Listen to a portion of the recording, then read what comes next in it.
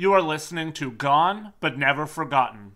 Our topics can include, but are not limited to, murder, sexual assault, graphic and gruesome details, and more. These topics are adult in nature and are not meant for everyone. Listener discretion is advised. It was a clear, brisk spring day in Woodstock, Ontario. A Wednesday, a day like many others that had come and were expected to still be in the future.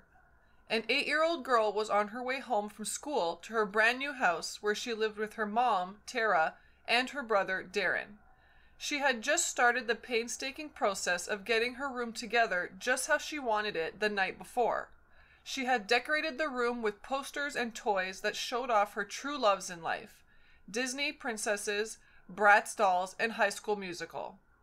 That evening, she was going to spend the evening with her dad, Rodney, and then watch a movie with some of her friends. Unfortunately, though, those plans were not going to be fulfilled, as every parent's worst nightmare came true on April 8, 2009. Hello, and welcome to Gone But Never Forgotten, the kidnapping and murder of Tori Stafford.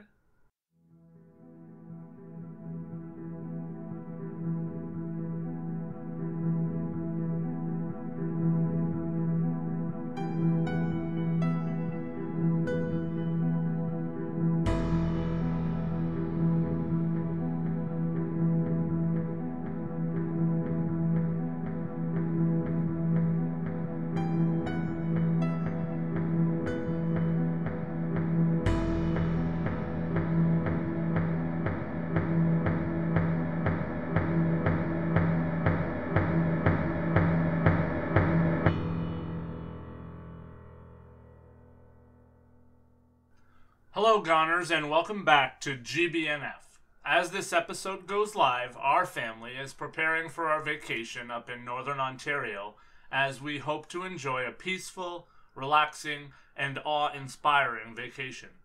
Our son has become fascinated with geography, and as such, he developed an interest for the Great Lakes. Last year, we were lucky enough to travel with friends of ours to Pelee Island on Lake Erie, and this year, we're headed up to the northern shores of Lake Superior. I cannot stress enough, if you get the chance to explore Canada at any point in your life, you should certainly do so. If you live here, the beauty within the boundaries of this country are amazing. And if you don't live here, coming to visit should be on your bucket list. Are you excited for our trip, Julie? I'm more than excited. I think this whole year has been long, and the summer has been so hot, so I think it's going to be really awesome to just go up north and be away from this heat for a little bit. Not only that, I'm excited to be around nature and forest and water and just really relax this summer. Yeah, I can't wait. It's going to be awesome to go somewhere that's 10 to 15 degrees cooler than where we are now, sweater weather in the summer. I'm sorry, but that turns me on. It's going to be a good time. Yeah, and I think, there's something about small towns that's so comforting, just you and then a couple thousand people, that's it. Nothing crazy, so I think it's going to be great for us, and I look forward to exploring more of Canada. Yeah, it's going to be awesome. One thing I did want to mention, too, before we dive right into the case, is that we actually did add a new piece of merch on our merch store. If you've been listening, we put up new merch with our Be Better motto on it, and of course, in smaller type, the name of the podcast. So, if you like our stance on being better, please help us out and go grab a shirt. Yes. Another thing I'm super excited about, because mine is on the way. You can, of course, also help us out by becoming a patron on patreon.com or by sending in one-time PayPal donations to the show. Thank you for helping out if you can and when you can. But I think that's enough chatter for one day. Let's talk about that passion that makes the heart burn and the stomach churn. True crime.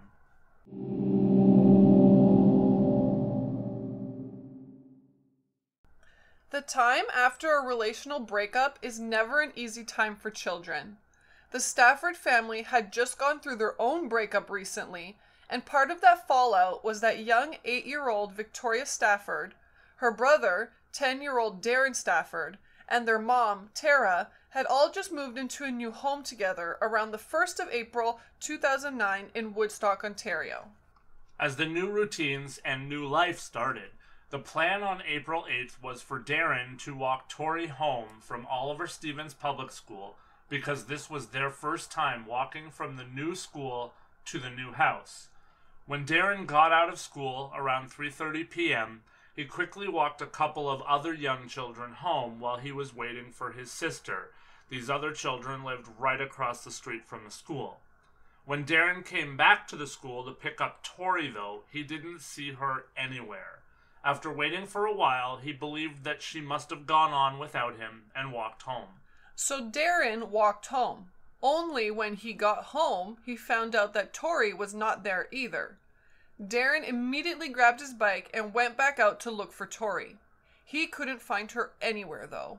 The maternal grandma to the children started to make phone calls in earnest. She started to call all of Tori's friends in hopes that she had simply gone to someone else's house, but unfortunately that search and those calls came up empty. Tori was not with any of her friends. At 6:04 p.m., the police were called and Tori was reported as missing. Immediately, friends, family, and people in the community jumped to action. People were looking for Tori everywhere, and two things would quickly start to drive the narrative as the investigation was in its infancy. The first thing was that people noticed that Tori's mom, Tara McDonald, seemed suspicious. There are those judgmental eyes again that we've talked about in the past. All of the sleuths and the general public is always going to churn and come up with stories. Unfortunately, people believed that Tara was an easy suspect because of what they knew and what they heard. They had heard that Tara did not call the police or make calls to try and locate Tori. Instead, her mother had. They also were acutely aware of the fact that Tara was not out looking for Tori. Word also spread quickly that Tara was unemployed and had drug issues. Needless to say, the early rumblings that drove public narrative was that Tara likely must have had something to do with the disappearance of Tori. I've said it before, we see it so often. The general public starts to go after someone in a case and they think they have proof that they did something and bad things can happen. And there are many times where someone has hurt themselves or worse, only to have their name cleared later on. There was a situation like that we mentioned in the episodes on Luca Magnotta. A young man took his life because he was harassed so badly. The second thing that came up relatively quickly was video footage. A high school that was close by Oliver Stevens Public School had surveillance footage of the area between the schools, and the cameras had picked something up. Tori was seen walking around 3:32 p.m. with a woman. The video footage was not clear, and the face of the woman was not discernible, but people began to believe that the woman in the video was Tori's mom, Tara, and that perhaps that was why she hadn't been looking for Tori, and the reason that she had not called the police herself. The police released the video and asked for the public's assistance in identifying the woman in question, and the question became, who is the woman in the puffy white jacket? That woman from CCTV was wearing a white puffy jacket, and she was believed to be the obvious key in discovering what happened to Tori. Police said that they believed that the woman that was walking across the schoolyard with Tori was known to Tori, which they believed was based on the body language and what they could see. It appeared that Tori was going with the woman very willingly. Police also said that they did not believe that this was a case of foul play. This blew my mind then, and it still blows my mind now. How can you have footage of a girl with a woman, and that girl has not been seen since, and then say it's not foul play? The literal definition of foul play is unlawful, dishonest behavior. I assume that maybe you could assume that for a couple of hours. Maybe Tori was just with someone and they forgot to tell mom, or something like that. But almost a week later, the narrative still was that they didn't believe that this was foul play. What could be deciphered from the video was this. The woman had straight dark hair, she had on dark trousers, a white puffy jacket, and a bag slung over one shoulder. She was described as white, 19 to 25 years of age, approximately 5'2", and she weighed between 120 and 125 pounds. The public was furious, however, many of them fearing the worst. Further dismay came on April 13th when police announced that they were calling off their ground search for Tori Stafford. Friends and family were literally beside themselves. It seemed that police had decided that Tori was not in harm's way, or, at the very least, was not going to be found. The ground searches by the public, though, continued. Police were certainly not completely out of their depths to believe this, though.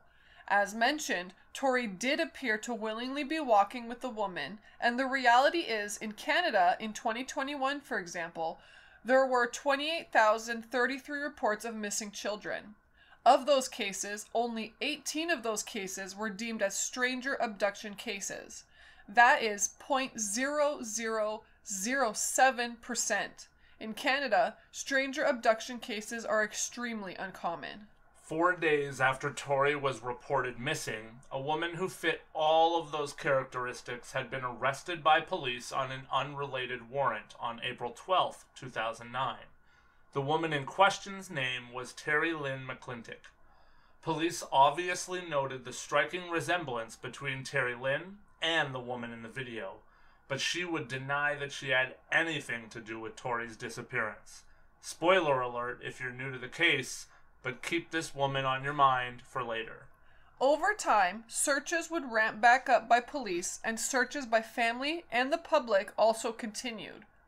Ponds in the area were searched multiple times by civilians and dive teams alike, but nobody found Tori or any evidence even of what had happened to her. Hope, though, seemed to mostly stay alive that Tori would be found or returned alive, but obviously as more time went on, hope started to wane.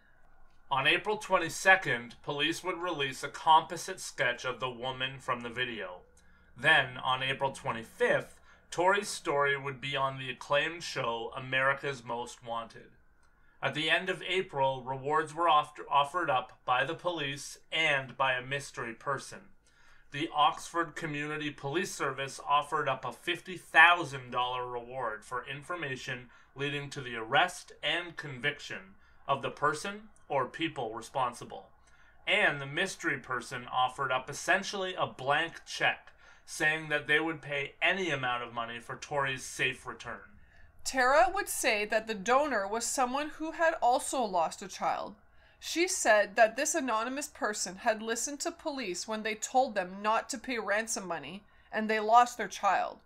The mystery donor wanted to ensure that the same thing did not happen in Tori's situation. Police would also release footage of a vehicle of interest in the case, stating that they did not think that this was a suspect, but rather that they hoped that this was a witness that could provide assistance with the case. So anyways, you remember Terri-Lynn McClintock? Of course. Well, over a month after she denied knowing about Tori or having anything to do with Tori's disappearance, her story changed. As if she suddenly was awash with clarity, she told police that she in fact did know what happened to Tori. She told police that she was there, outside of the school on the day that Tori went missing, and she was not alone. She was with her boyfriend, Michael Rafferty. Terri-Lynn went on to tell police that she knew that Tori was dead. She told police that Michael had raped Tori and then killed her. On May 20th, 2009, Michael Thomas Christopher Stephen Rafferty, age 28, was charged with first-degree murder. Terri-Lynn McClintock, age 18, was charged with being an accessory to murder in the abduction and now suspected murder of Tori Stafford. News quickly broke also that police believed that Tara and Terri-Lynn were familiar to one another. That would in fact later to be found to be true. The two women knew one another because they had previously been in contact about breeding their dogs, which will be pertinent later. Even though the arrests were made and police believed that Tori was indeed dead, family continued to hold out hope that the police were wrong. How could you not hold out that hope for as long as possible? I honestly can't even imagine. Michael, for his part, denied having anything to do with Tori's disappearance, even though he went through hours of interviews and interrogations. But Terri, on the other hand, decided to cooperate. I'm going to pause here for a moment just to give an extra layer of caution for the next part. We're going to discuss a very graphic description of what Terri-Lynn said occurred. Listener discretion is again advised. Terri said that she and Michael had talked about abducting children at various times in the past, and on the morning of April 8th, he pushed her and taunted her and broke her will down so that she would do it with him. Michael had told her that he wanted a younger girl because they were, quote, easier to manipulate, unquote. So they drove to the school, and that is when they found Tori. Terri said that she went to Tori and lured her by saying that she wanted to show her a puppy. It was later stated by Tara that she didn't believe that Terri-Lynn would have known that Tori was even her daughter, even though there would seem to be a link with the dog story here. She put Tori into the back seat of the car, and then Michael and her had driven away with Tori. Terri said that she then went to a local hardware store and she bought a claw hammer and some garbage bags.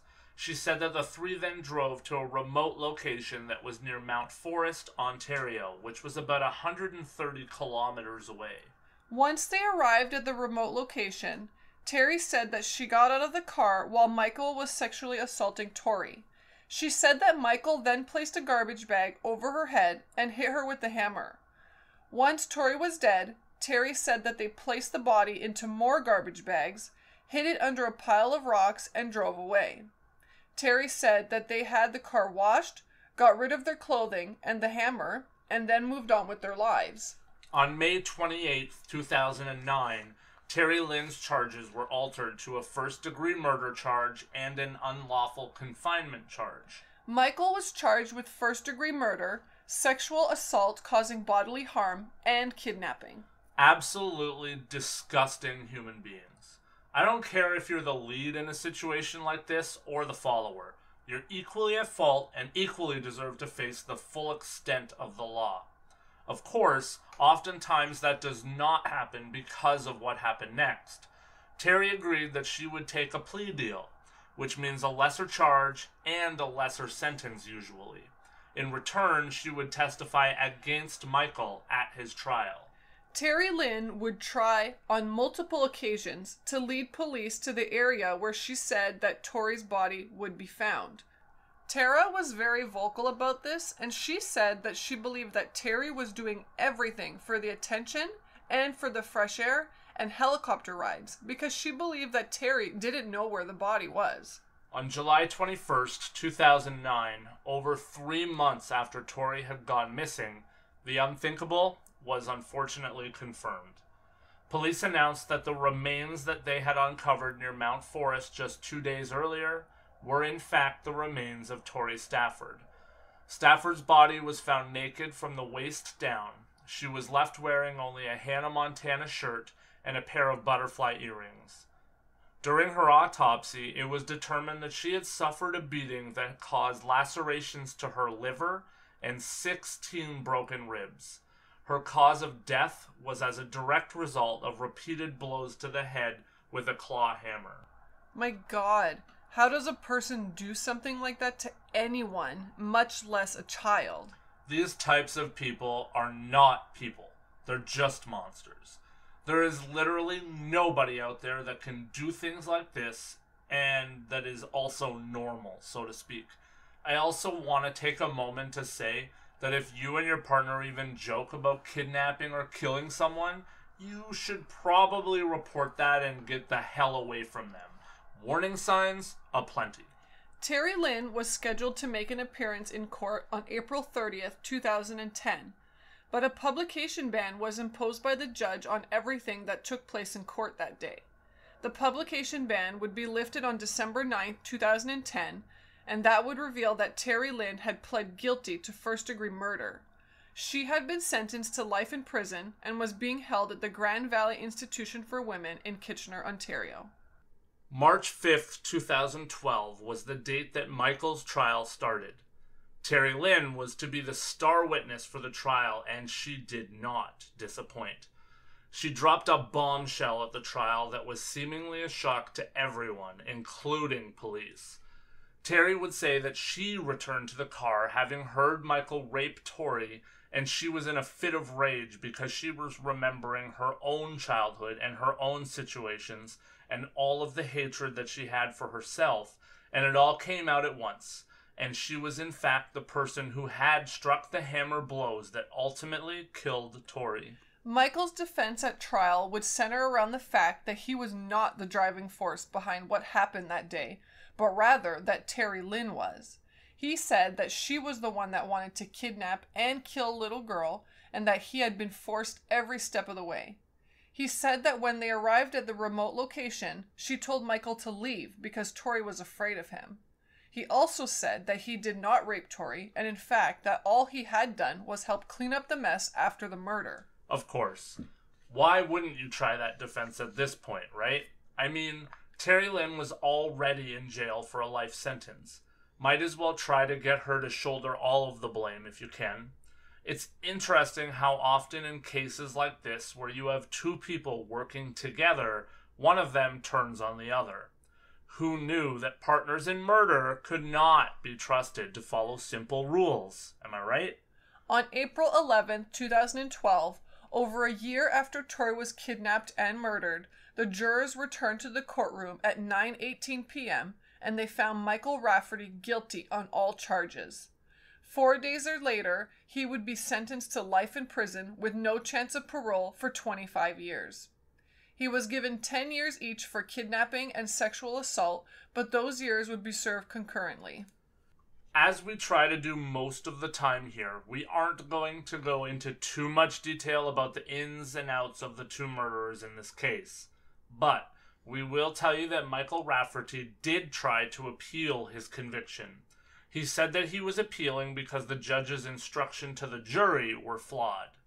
On June 10, 2013, Rafferty appeared via video link and made his bid for an appeal. He was told that he would not be given legal aid for this appeal.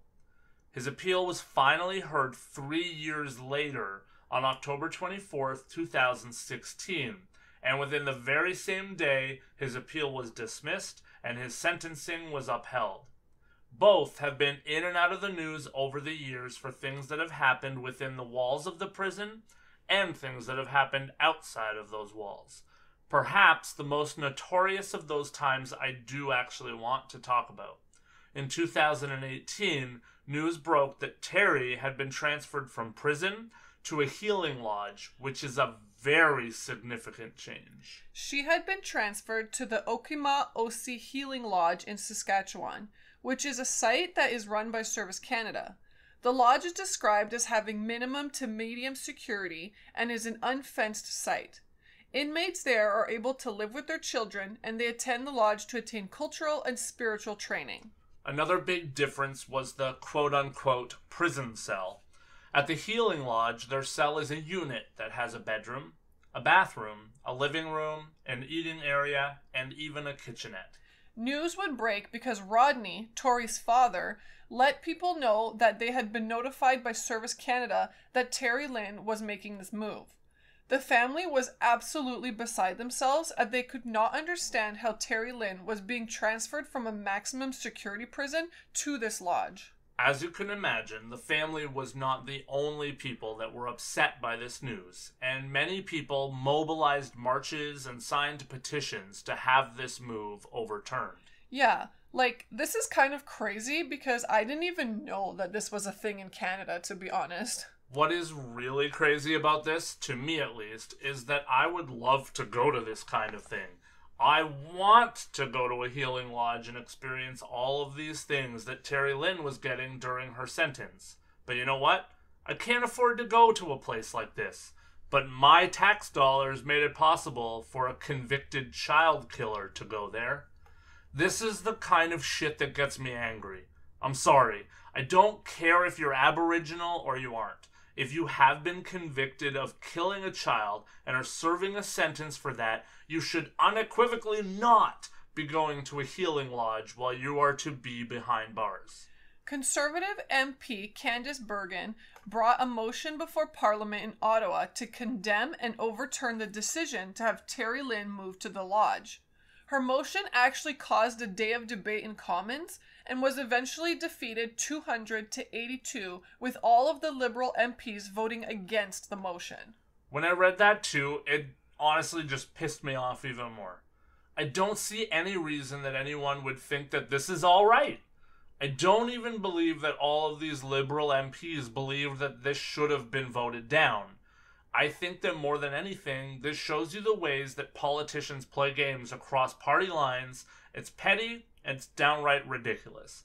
They voted against this because a Conservative brought the motion before Parliament. Do you know how I know that's a fact? No, but I bet you're going to tell us. You better believe it. Thankfully, Terri-Lynn is not living at a healing lodge anymore. She's back behind bars in prison where she belongs. The general public and the outcry about this got loud. So, guess what the Liberals did? Minister of Public Safety Ralph Goodall issued an order for the Correctional Services Canada to look at the decision to move Terri-Lynn and the policy itself in general. So, the Liberals managed to take credit for it in the end. Wonderful. I'm so glad that these games are part of my country's government. You're right. It really is absurd. On November 7th, Goodall announced that Terri-Lynn was returning to federal prison, and he said that things would be changed and transfers would be made much stricter. As far as we know, she is still at the Edmonton Institution for Women prison. Oh, but Terri-Lynn wasn't done there. She tried to seek compensation for her mistreatment regarding the transfer and transfer back. Oy vey, this friggin' woman. Criminals. You know, some of these asshats really are something else. She wanted to be paid for her short vacation to a healing lodge. Thankfully, that matter was dropped. As for Michael, he was moved in December 2018 to La Macasa Institution, a medium security prison in Quebec. He was also since been accused of extorting money from his mother. So he also continues to be a winner. Listen, I don't know where to go with the end of this episode, but these two honestly just make me sick. Obviously, they make me sick for the things that they did to this precious little girl, but even all of the stuff after. This woman had the gall to believe that she deserved, and I should add that it's been argued by her own family that she's not even Aboriginal. She believed that she deserved to be treated much differently at that healing lodge. I think that counts as not having remorse for what you've done. And Michael, this guy is just a sick, disgusting criminal through and through. They're both where they deserve to be, and they both deserve extended stays. Is there anything else that you want to say about all this? I think you literally hit the nail on the head there. Like, these two people are just sick and they're monsters, and it's almost worse that they did this together, because like, had Michael gone up to Tori, she might not have went, but like, probably because it was a woman, it was a dog, like, it was very comfortable, you know. So I just think it's just so sick, and it's very disgusting and stomach churning when you think that this was perfectly planned out this way. And even the way that they killed her was just terrible, you know. Like, this wasn't just a like, oh, let's get a kid and like quick killing or whatever. Like, this sounds absolutely terrible. So I don't know, I hate everything about this episode. I feel absolutely terrible for this little girl and her family, and I'm glad that those people are in jail, and I'm glad that Terri-Lynn didn't get to stay at the healing lodge, because in my opinion, she doesn't deserve anything. You know, if anything, she actually deserves the worst of the worst, to be honest with you. Yeah. So that's where I stand, and I just think it's totally wrong. And I think this is one of those cases where I'm actually happy that the government saw that something was not right with how she was being dealt with. Yeah, for sure, I agree. The reality is this. April 8th, 2009, a little girl, Tori, woke up, and she got herself excitedly ready for school. She was looking forward to school. She was looking forward to her friends and spending time with her dad that night. And then she was approached by someone that took full advantage of her youthful innocence and offered to show her a dog. So Tori went with her. And then Tori fell victim to something that we told you in this episode is very unlikely. She was kidnapped, raped, and murdered by two people who were essentially complete strangers.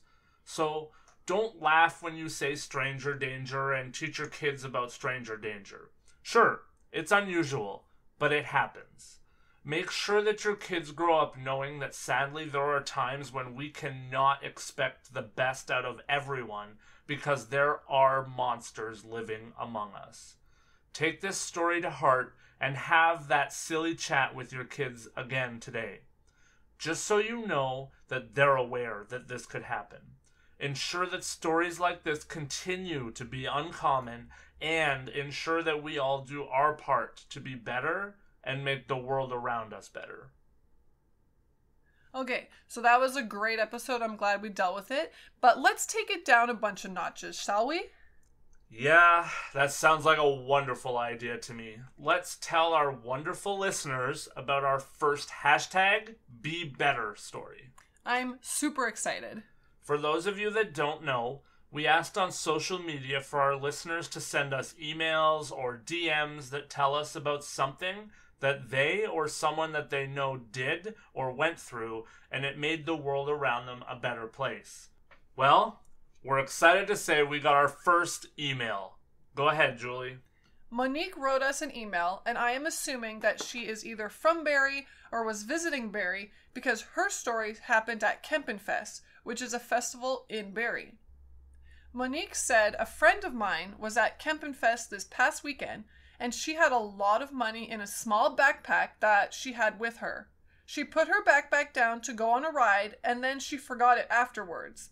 Well, someone actually found the bag and returned it to her with all of the money still intact. #BeBetter. I love this story so much. This is something that I hate to say. I believe it's uncommon in today's world. Usually that story would turn into the bag was returned with no money or something like that. This makes me happy. I can't imagine the level of stress and then the level of relief. Thank you so much, Monique, for sharing us this story, and thank you so much for bringing a light on positive things that are happening in Barrie. So, if you want to potentially have your story shared on the podcast, email us at gbnfpod@gmail.com or hit us up on Instagram, TikTok, Twitter, or Facebook and drop us a line. It can be short or longer than Monique's, but just not too long. We'll try to choose one or maybe two for every episode as they come in to us. Tell us what you see in the world around you, and let's find different ways that people can #BeBetter. Thanks for listening to GBNF, and as always, we will see you next week.